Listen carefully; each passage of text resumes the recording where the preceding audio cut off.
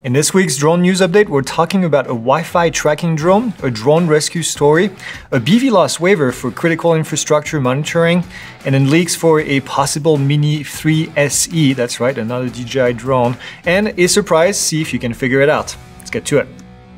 The first story this week is a device that can track Wi-Fi signals. Now, this is not really a novel concept, but when it's attached to a drone, this device can essentially map out the location of any Wi-Fi enabled devices within a certain detection range. This could be used by bad actors to pinpoint each of the Wi-Fi devices, including computers, TVs, smart devices, cameras, you name it. The device used time of flight to detect and locate the devices. However, it needs to be noted that they can't hack into the device or hijack the device in this case.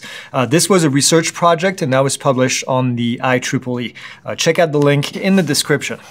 And for our second story, a drone was used to rescue a woman after being in service for only 3 days. That's right, the M30T had been purchased by the Billett County Sheriff Office, I'm sure I'm saying this wrong, on November 1st, and on the 4th, they located a missing woman in a wooded area. Family and others had been searching for nearly 4 hours when the drone was finally deployed. Within 15 minutes of the drone deployment, medical personnel were at the missing woman providing attention.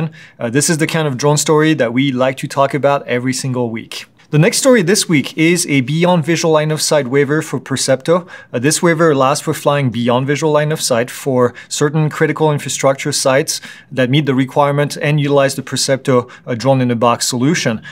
With this waiver, customers with the qualifying sites won't need to request their own waivers. This is an interesting waiver for utility, and we're excited to see where these waivers could be implemented in the future.